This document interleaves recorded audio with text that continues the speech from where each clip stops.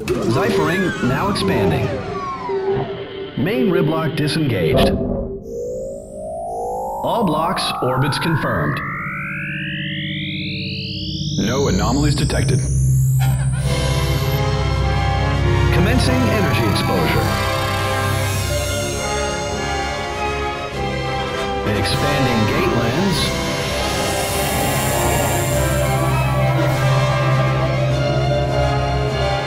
Gate creation successful.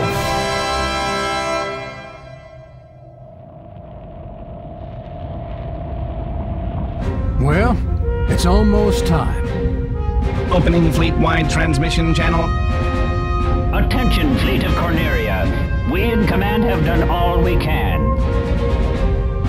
From here on out, we're entrusting everything to you. So please, do your best. But try to come back alive. Okay, Pop. Link the gate. Target the Aparoid Homeworld. Okay. Is everyone ready? Star Fox, move out.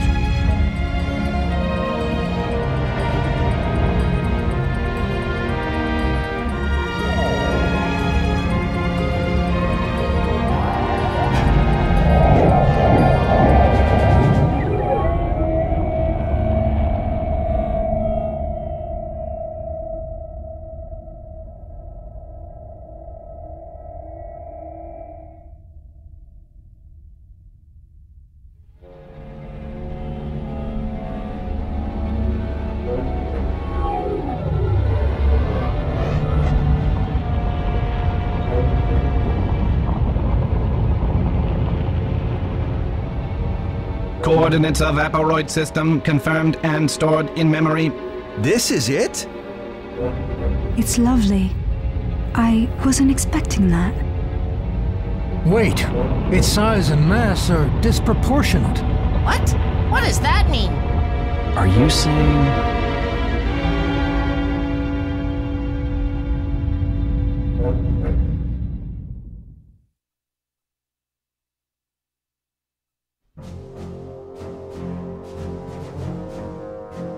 Look there! That must be where the Aparoids came from. Maybe we could use it to make our way to the planet interior. But after the Aparoids come out, it looks like some sort of shield goes up. Multiple shield generators detected, displaying now.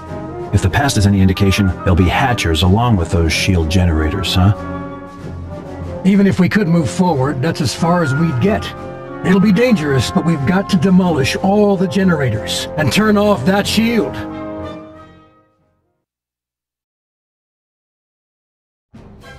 Hello there everyone, my name is Rage and welcome back to Star Fox Assault. In the previous episode, we left off by doing Mission 8, which is actually a pretty short mission, which is protecting the gate. And in this episode, we are officially here in the Aparoid's Homeworld. And this is a post-commentary, and I'm going to go ahead and go over why I'm doing this right now, actually, since I don't really have much else to talk about. Now, in a blind Let's Play, it's typically a thing where you're supposed to have live commentary, and normally I'd say, you know, screw it, and go back to re-record this. But I have some news, and I really feel like I need to get this out of the way. So you're going to notice it a couple times in this video, but lately I've been having a lot of problems with my HD PVR. Now, if you guys don't know, the capture card I use is called an Apog HD PVR, and it's a capture card I've had for quite some time. I think I've had it since September of 2011, and it's done very well. I would recommend it to anyone. It's an awesome capture card. But lately, it's been giving me a lot of problems. You see, when I was recording episode 8 of Star Fox Assault, aka the episode you saw before this one, I was going to record it, and in the middle of one of my recording attempts of it, my computer decided to blue screen, which, you know, blue screens are never good as it is, but when you have your PVR plugged in, since the PVR is such a delicate piece of you know, technology, that it just doesn't really accept the fact that it blue screened very well. Therefore, my PVR has been giving me tons, and I mean tons, of problems ever since it happened, and now it's getting to the point where every few minutes, or whenever something crazy is going on the screen, it will completely skip frames, which not only makes my commentary go out of sync, but it messes up my entire editing process, which is impossible to fix. Overall, this is a pain in the butt to deal with, and honestly, I don't really know how I'm going to end up recording the finale without, you know, with the situation at the moment. But, yeah. I'm really sorry for not live commentating this, but as you can see, we're storming the homeworld. Our objective is to take out these generators, which are giving power to the hatchers, and then take out the hatcher once you've taken out all the generators. It's fairly straightforward, and, you know, I had a lot of problems with it, I'll give it that. It was a very time-consuming mission, and it's also one of the hardest I've dealt with. I almost die many times. If it wasn't for the fact I had barriers, I would have died. I'm pretty sure this is more or less impossible on gold rank unless you're good at the game. So I'm glad when I started this Let's Play I picked bronze rank. You know, I think I'm thanking my past self at this point. But yeah. But I'm really sorry about not being able to do this live and show you guys my reactions live, but it would have been so horribly out of sync. You would have heard reactions after it happened, and it just... I'd rather have a video that's post-commentary than a video that's out of sync, for just professionalism. Regardless, we are getting very close to the end of the game here. We are literally... This is the last mission, the second to last mission. The next mission is the final mission, Mission 10. And that's where we're going to be fighting the final boss, but that is if we can succeed to get through this mission. This mission is very challenging, but it also carries all three of the different, you know, ways of play you can play this game. You can play as the R-Wing, which comes into play later. You can use the Landmaster to get around this giant terrain, or you can just go on foot. It really has the best of all of the game, you know, the best of whatever you prefer. And so I'm a big fan of the R-Wing. I normally favor that a lot, and you know, I went into detail. Now right there, I was on the verge of death. If it wasn't for the fact I had these barriers, I probably would have died. But if you collect a barrier when you have 0 health, it'll just burn through the barrier again. So I kind of wasted the second barrier there, but it did make me, you know, survive long enough to get to this health pack over here. So that's always good. Now, the place is really like a labyrinth. It's very confusing. It's not straightforward. It's not linear. It's not lenient. It's a difficult place, you know. Not to mention the enemies are coming left and right. You know, you can never be too safe walking around the corners, you know. And it's just... It's a great final mission, like a great last to final mission. It shows you, hey, the rest of this game isn't going to be easy. This is what you asked for. This is the thrill and the excitement and the difficulty I look for when I play Star Fox. And this is why this mission is, although I hated it because of how hard it was, I really, really loved this mission. I'm looking forward to playing the final mission. If I can fix my PVR enough, I'm going to try to record the final mission in the next couple of days, or, you know, soon. And right there, I just did a skip. I don't know if you guys noticed that, but it just skipped very badly. I think it skipped about 30 seconds or something like that. I'm not quite sure how long it skipped for. At least a good 10 seconds there. And that made my commentary, the live commentary, out of sync by 10 seconds. Which right here, I split the video and started a new recording entirely just to fix it. But then I did this again later, and I didn't notice it this time. So it ended up keeping my commentary permanently out of sync, which really, really sucks. I'm going to try to get the finale up. I'm going to try to get it up the day after this goes up, but if I can't do that, please don't hold it against me. It's not like I'm trying to delay it. It's not like I'm trying to purposely not finish this project, because I want to finish it. And there, just did a skip right there. I did put this part in fast forward, since all it was me taking on enemies around here that had nothing to do with generators, and overall it was just me derping around until I found what I'm supposed to do, which was take on another generator. Now, this world, I will admit, for a first time playing, is very hard. I had a lot of trouble with it. I was very mad at this in the original recording. I kind of wish I could, you know, show you guys some of that, but it wouldn't really make much sense since it would be out of sync. But, we're back to normal speed at this point, and now we're heading into this place, which is going to have our next target, which is another generator. Whoop-de-friggin-do. This mission is very long. I was actually prepared to go in here from what people have told me. I was prepared to go in here for a 30 to 40 minute mission. Luckily enough, I actually kept my wits about me and was able to do this within 20. So that's good. I do I admit I'm kind of scared. If this is not even the final world, I'm really scared to see what the final mission is. I did see a loading screen for the next mission, and it does say underneath the loading screen in very bold text, "This is your final mission." So, mission 10 is the end of the game. The game's a lot shorter than I expected, actually. I kind of expected a longer game. I guess I was just kind of going off what Adventures was. And I do admit, the game feels too short to me, but, you know, I guess we'll see whenever I see the true ending of the game, whenever I go and record the finale to this game. But, I probably won't be able to say it when my thoughts are scattered by doing live commentary on this game and the final boss and stuff.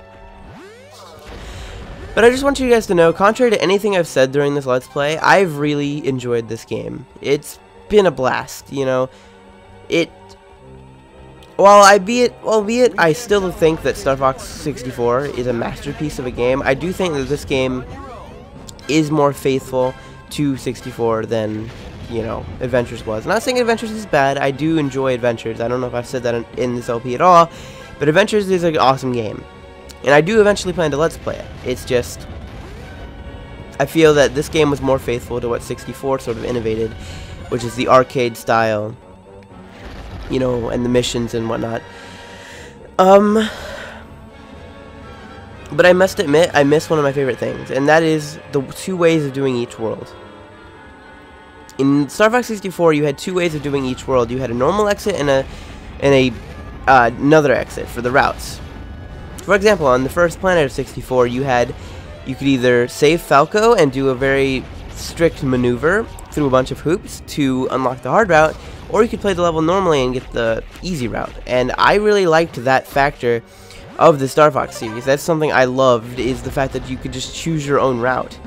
You could choose your own, you know, how you played the game, and this game was just sort of felt like, hey, this is the game, it's laid out like this, you play it like this. And that's one of my complaints with this game. Another thing is these random difficulty spikes this game seems to have. It's sometimes, like, just like Mission 8. Mission 8 was hard, but also it was pretty easy. Or Mission 6? No, it was Mission 5. Mission 5, Asteroid Belt. That was a really, really fun and nostalgic mission, but it was too easy, especially coming after, I believe it's how difficult 4 was. I can't remember exactly. You know, yeah, 4, the Snow World, Fushina. After how much difficulty I had on Fushina and how much difficulty I had on Mission 6, you know, I expected, especially Mission 7, I had so much difficulty, I expect a hard mission, and sometimes the game just kind of throws in an easy one. I mean, I understand that's kind of the game trying to keep its credibility by, you know, throwing a curveball every now and again, but I just feel that, you know, the game should have been a little bit more, you know, on rails. However, I do love this game. It is really great addition in the Star Fox series. I've never played Command, and I've read stuff on it, and I really don't think I want to play Command. It actually, I've heard a lot of stuff about it. I've heard it's not canon. I've heard that it's, you know, not, a lot of people don't consider it a Star Fox game, and I've heard a lot of controversy about the game. You know, eventually I might play it for myself, but I'll probably never LP it unless I play the game for myself and really fall in love with the game, which I doubt, because I've heard a lot of nasty things about it, but I will play it for myself before I judge it.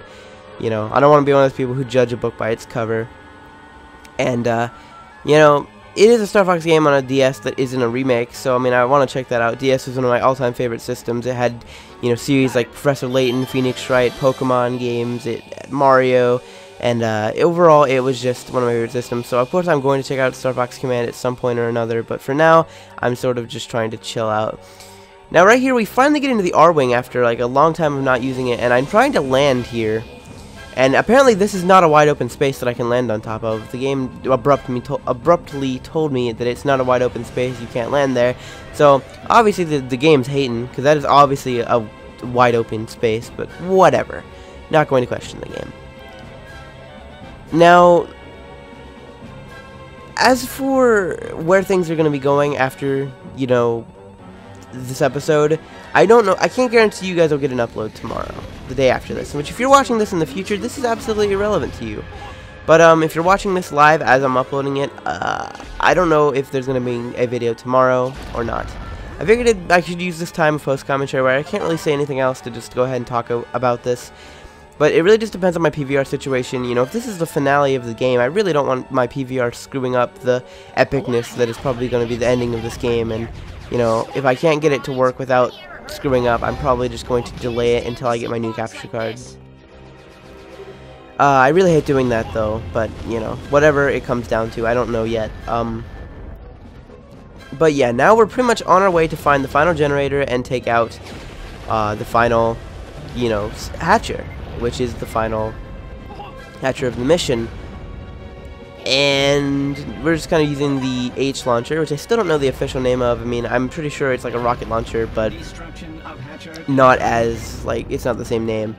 But right here we have all the hatchers, and it says mission update instead of mission complete. So obviously something's up. So 6 more hatchers just spawned. As you can see, we have new 2 targets, and we need to go take care of those. So we're gonna go ahead and head out of the building and take care of them. You know, take care of them. So at this point, I'm kind of just rushing to get to my R-wing because I know that there are things I gotta get done. I know that since this is going to switch to I'm pretty sure this is going to switch to a flying segment. I know I have to get to my R-wing and take it out, especially since Peppy's telling me that. I also know that in flying sections, my teammates always find trouble for themselves. So, at this point, I'm trying my best to get into the R-wing as fast as possible before someone gets in trouble. Now, right here, they are the final 6, and all of a sudden, like I said, as soon as I get in my R-wing and get down there, Falco gets in trouble. Now, at this point, my mind is kind of doing 2 things. I ask myself, is it worth saving Falco? Or should I just complete the mission? I do understand that there's bonuses you can get for finishing a mission with your full team. And I'm sitting here questioning, should I just try to beat the mission faster? Or should I try to take the time to go and save him? And eventually, I decided that it'd be more worth it just to go ahead and finish the mission. Because, not that like I don't like Falco or anything, he's probably my favorite of the Star Fox crew, but it's the fact of the matter is that I'm so close to completion here, I really don't want to screw the chances of that up by me getting involved in a fight that is not really my fight and then end up getting myself killed, which means I'd have to restart this whole godforsaken mission, and no, I don't want to do that. So, losing one teammate won't, you know, hurt me too bad. I mean, in the future of this game, I might try to do a perfect run of not losing any teammates, but you know, this was a Let's Play, it was blind, it was for fun, and playing this game for fun is not me replaying a mission that I completely hated and had a lot of difficulty on. Now, right here, we're about to lose Falco, he just retired, and now Slippy's being chased as well. But, you know, if I didn't save Falco, who's like the coolest member of the team, I'm not going to go save Slippy, so here I am. I'm just going to go ahead and run straight towards the next enemy, which is the next target, not enemy. The next target, and you can get a silver ring right here to help repair my R-wing, and pretty much this is where things are about to wrap it up, because right here I'm just going to go ahead and take out this target, and then the one over here, and that's going to be it for the mission. Well, you know, with a couple crashes and burns here and there. Still not perfect with the R-wing flying in this game, especially not after playing Star Fox 64 so much, but that is mission complete. We're done, we can now invade their base. Now, in the original recording this, I actually kind of got, like, as you see there, I was spamming buttons on my controller because I was very angry at the mission. Now, right here, I thought there was going to be a cutscene, and I thought I skipped it, but there actually was not a cutscene there. I just kind of panicked in the original recording, but, yeah, that's going to be it for today. So, next time on the finale of Star Fox Assault, we will be taking on the Aparoid Queen once and for all, and hopefully succeeding. Anyway, thank you all for watching. If you're doing this video, please give it a thumbs up. Subscribe to my YouTube channel if you want to see more Let's Plays. Check out the playlist in the description if you want to see more videos. And I will see you all on the next episode. The finale of Star Fox Assault.